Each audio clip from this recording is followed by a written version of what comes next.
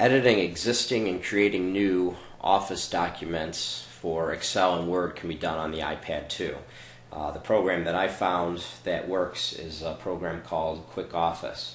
It can be downloaded from the App Store. It's fairly inexpensive. I think it's $10 or $15. And from it you can go ahead and edit Excel files, edit Word documents, and also create new documents. It gives you a 2003 and 2007 file format for new documents that you can create. What I want to talk about in this video is how do we actually transfer documents into this program. And to do that, we need to use the Apple iTunes program on our computer and sync the computer up. And so we're going to do that right now.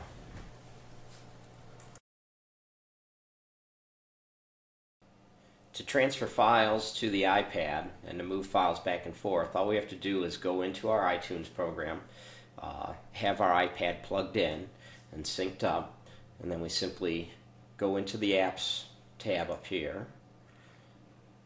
We can go down, we'll find our apps down below. And there'll be other apps depending on what you've downloaded and what you haven't downloaded. The Quickoffice one is the one that we're concerned with. And as you can see, there's a couple files in here. A lot of these are just sample files. We can go to Add and browse through. You can find your files that way, or you can save to, and you can go ahead and copy your files back to your PC. But what I find a bit easier is you can actually go and select files that you want to move over.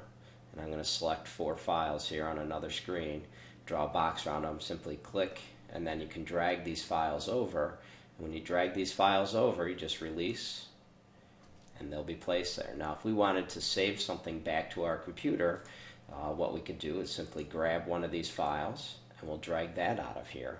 And it's on another monitor so you can't see it, but what that's doing is actually copying it back. Now what you have to worry about when you do a copy like this is the version. You have to know which one is actually modified last, and I'll show you the error I'm getting or the message I'm getting.